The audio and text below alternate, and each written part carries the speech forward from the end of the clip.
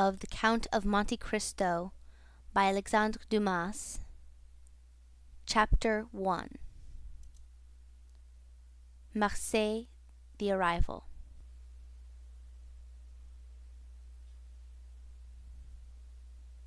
On the 24th of February, 1815, the lookout at Notre-Dame de la Garde signaled the three-master, the Pharaon, from Smyrna, Trieste, and Naples. As usual, a pilot put off immediately, and routing the Château d'If, got on board the vessel between Cape Morgan and Rion Island. Immediately, and according to custom, the ramparts of Fort Saint-Jean were covered with spectators. It is always an event at Marseille for a ship to come into port, especially when this ship, like the Pharaon, has been built, rigged, and laden in the old Fosse docks, and belongs to an owner of the city. The ship drew on, and had safely passed the strait which some volcanic shock has made between the Calazren and Jaros Islands, had doubled Pomègue, and approached the harbour under topsails, jib, and spanker, but so slowly and sedately that the idlers, with that instinct which is the forerunner of evil, asked one another what misfortune could have happened on board. However, those experienced in navigation saw plainly if any accident had occurred, it was not to the vessel herself, for she bore down with all the evidence of being skilfully handled, the anchor a cock-bill, the jib-boom guys already eased off, and standing by the side of the pilot, who was steering the Pharaon towards the narrow entrance of the inner port, was a young man, who with activity and vigilant eye watched every motion of the ship, and repeated every direction of the pilot. The vague disquietude which prevailed among the spectators had so much affected one of the crowd that he did not await the arrival of the vessel in harbour, but jumping into a small skiff, desired to be pulled alongside the Pharaon, which he reached as she rounded into La Réserve basin. When the young man on board saw this person approach, he left his station by the pilot, and hat in hand, leaned over the ship's bulwarks. He was a fine, tall, slim young fellow of 18 or 20, with black eyes and hair as dark as a raven's wing, and his whole appearance bespoke that calmness and resolution peculiar to men accustomed from their cradle to contend with danger. "Ah, is it you, Dantès?" cried the man in the skiff. "What's the matter, and why have you such an air of sadness aboard?" "A great misfortune, Monsieur Morel," replied the young man. "A great misfortune, for me especially. Off Civita Vecchia we lost our brave captain Leclerc." "And the cargo?" inquired the owner, eagerly. "Is all safe, Monsieur Morel, and I think you will be satisfied on that head. But poor Captain Leclerc!" "What happened to him?" asked the owner, with an air of considerable resignation. "What happened to the worthy captain?" "He died." "Fell into the sea?" "No, sir, he died of brain fever in dreadful agony." Then, turning to the crew, he said, "Bear a hand there, to take in sail." All hands obeyed, and at once the 8 or 10 seamen who composed the crew sprang to their respective stations at the spanker brails and out-haul, topsail sheets and halyards, the jib down-haul, and the topsail clew-lines and bunt-lines. The young sailor gave a look to see that his orders were promptly and accurately obeyed, and then turned again to the owner. "And how did this misfortune occur?" inquired the latter, resuming the interrupted conversation. "Alas, sir, in the most unexpected manner. After a long talk with the harbour-master, Captain Leclerc left Naples greatly disturbed in mind. In 24 hours he was attacked by a fever, and died 3 days afterwards. We performed the usual burial service, and he is at his rest, sewn up in his hammock with a 36-pound shot at his head and his heels, off El Giglio Island. We bring to his widow his sword and cross of honour. It was worth while, truly," added the young man with a melancholy smile, "to make war against the English for 10 years, and to die in his bed at last, like everybody else." "Why, you see, Edmund," replied the owner, who appeared more comforted at every moment, "we are all mortal, and the old must make way for the young. If not, there would be no promotion, and since you assure me that the cargo—" is all safe and sound, Monsieur Morel. Take my word for it, and I advise you not to take 25,000 francs for the profits of the voyage." Then, as they were just passing the Round Tower, the young men shouted, "Stand there, to lower the topsails and jib! Brail up the spanker!"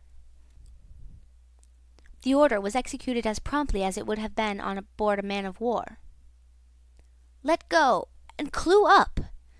At this last command all the sails were lowered, and the vessel moved almost imperceptibly onwards. "Now, if you will come on board, Monsieur Morel," said Dantès, observing the owner's impatience, "here is your supercargo, Monsieur Danglars, coming out of his cabin, who will furnish you with every particular. As for me, I must go look after the anchoring and dress the ship in mourning." The owner did not wait for a second invitation. He seized a rope which Dantès flung to him, and with an activity that would have done credit to a sailor, climbed up the side of the ship, while the young man, going to his task, left the conversation to Danglars, who now came towards the owner. He was a man of 25 or 26 years of age, of unprepossessing countenance, obsequious to his superiors, insolent to his subordinates, and this in addition to his position as responsible agent on board, which is always obnoxious to the sailors, made him as much disliked by the crew as Edmond Dantès was beloved by them. "Well, Monsieur Morel," said Danglars, "you have heard of the misfortune that has befallen us." "Yes, yes, poor Captain Leclerc. He was a brave and honest man."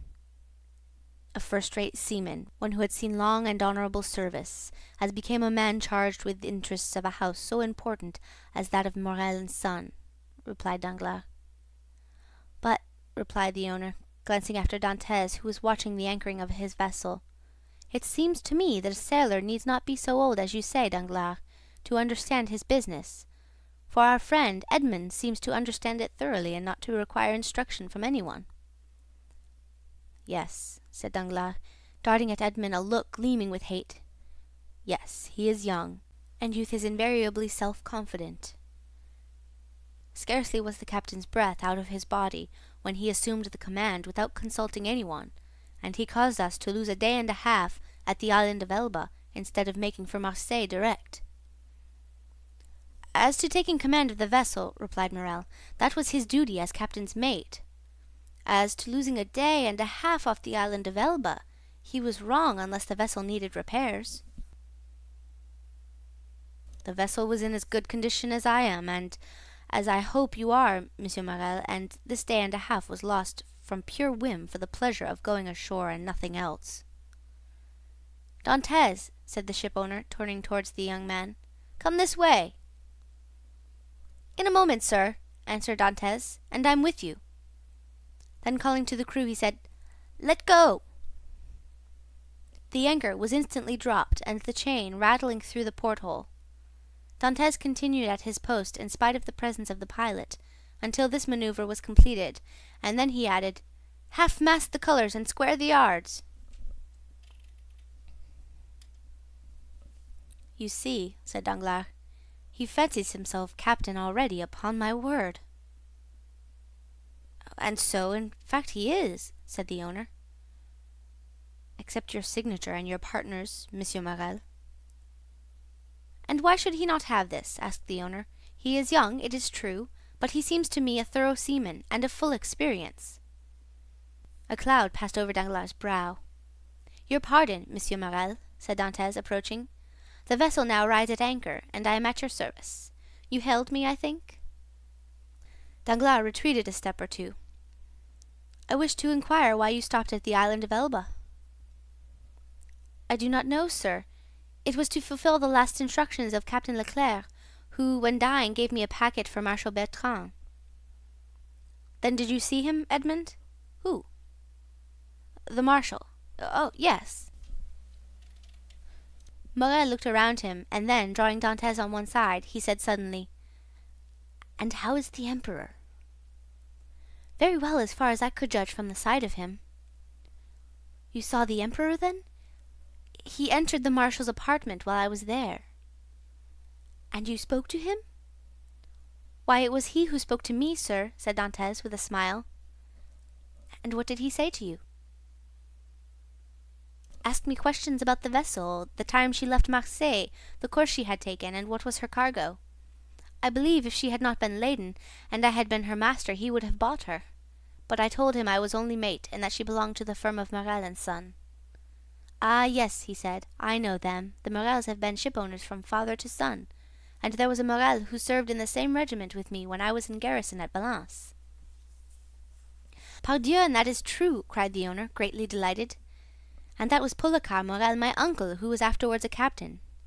Dantès, you must tell my uncle that the Emperor remembered him, and you will see it will bring tears into the old soldier's eyes.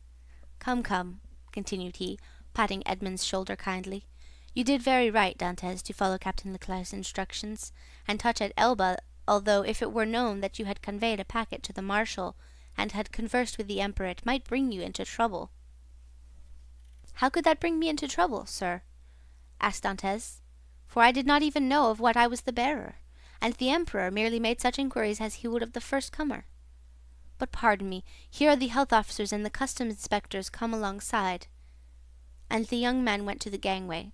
As he departed, Danglars approached and said, Well, it appears that he has given you satisfactory reasons for his landing at Porto Ferrajo. Yes, most satisfactory, my dear Danglars. Well, so much the better, said the supercargo, for it is not pleasant to think that a comrade has not done his duty. Dantès has done his, replied the owner, and that is not saying much. It was Captain Leclerc who gave orders for this delay. Talking of Captain Leclerc, has not Dantès given you a letter from him? To me? No. Was there one? I believe that, besides the packet, Captain Leclerc confided a letter to his care. Of what packet are you speaking, Danglars? Why, that which Dantès left at Porto Ferrajo. How do you know he had a packet to leave at Porto Ferrajo? Danglars turned very red. I was passing close to the door of the captain's cabin, which was half open, and I saw him give the packet and letter to Dantès. He did not speak to me of it, replied the shipowner, but if there be any letter, he will give it to me. Danglars reflected for a moment. Then, Monsieur Morel, I beg of you, said he, not to say a word to Dantès on the subject. I may have been mistaken. At this moment the young man returned. Danglars withdrew. Well, my dear Dantès, are you now free? Inquired the owner. Yes, sir. You have not been long detained.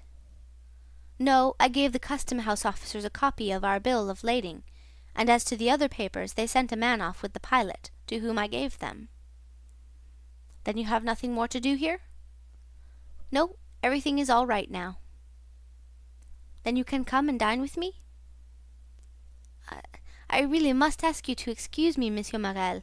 My first visit is due to my father, though I am not the less grateful for the honor you have done me. Right, Dantès, quite right. I always knew you were a good son. And, inquired Dantès with some hesitation, do you know how my father is? Well, I believe, my dear Edmund, though I have not seen him lately. Yes, he likes to keep himself shut up in his little room. That proves at least that he has wanted for nothing during your absence. Dantès smiled.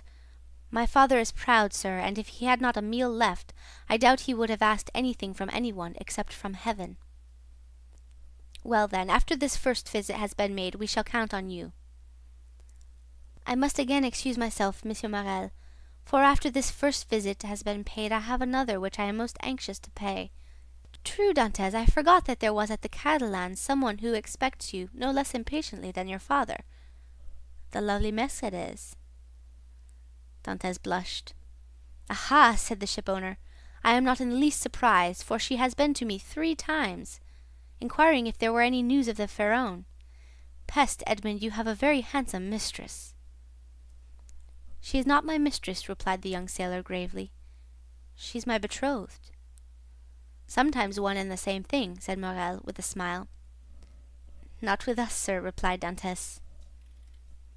Well, well, my dear Edmund, continued the owner, don't let me detain you. You have managed my affairs so well that I ought to allow you all the time you require for your own.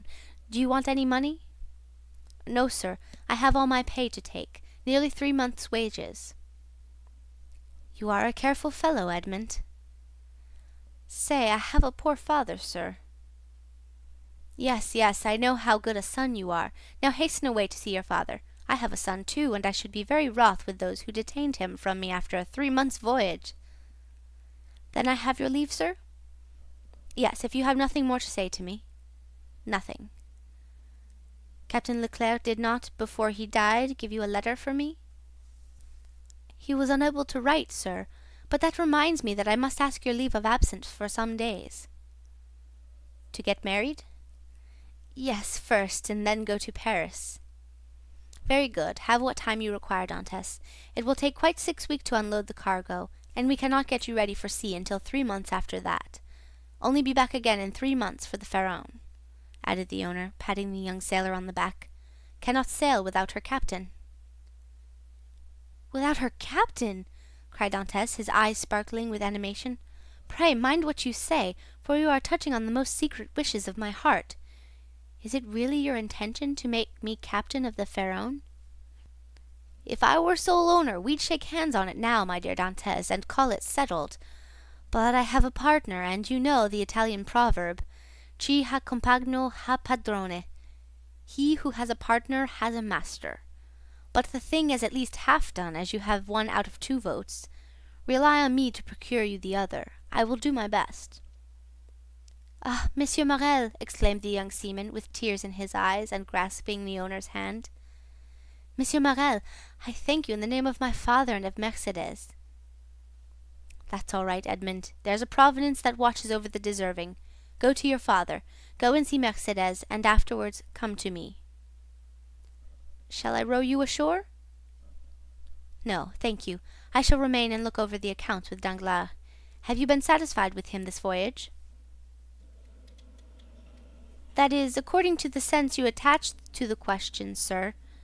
Do you mean, is he a good comrade? No, for I think he never liked me since the day when I was silly enough, after a little quarrel we had, to propose to him to stop for 10 minutes at the island of Monte Cristo to settle the dispute, a proposition which I was wrong to suggest, and he quite right to refuse. If you mean as responsible agent when you ask me the question, I believe there is nothing to say against him, and that you will be content with the way in which he has performed his duty. But tell me, Dantès, if you had command of the Pharaon, should you be glad to see Danglars remain?" "Captain or mate, Monsieur Morel, I shall always have the greatest respect for those who possess the owner's confidence." That's right, Dantès. I see you are a thoroughly good fellow, and will detain you no longer. Go, for I see how impatient you are." "Then I have leave? Go, I tell you." "May I have the use of your skiff?" "Certainly." "Then for the present, Monsieur Morel, farewell, and 1,000 thanks." "I hope soon to see you again, my dear Edmund. Good luck to you." The young sailor jumped into the skiff and sat down in the stern sheets, with the order that he be put ashore at La Canebière. The 2 oarsmen bent to their work, and the little boat glided away as rapidly as possible in the midst of the 1,000 vessels which choke up the narrow way which leads between the 2 rows of ships from the mouth of the harbor to the Quai d'Orléans.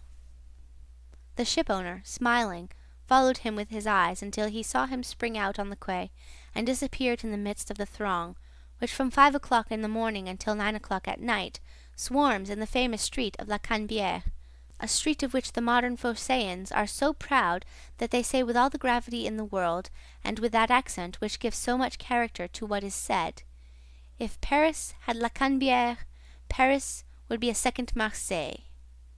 On turning round, the owner saw Danglars behind him, apparently awaiting orders, but in reality also watching the young sailor.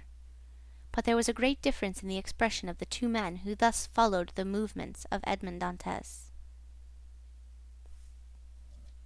End of chapter 1.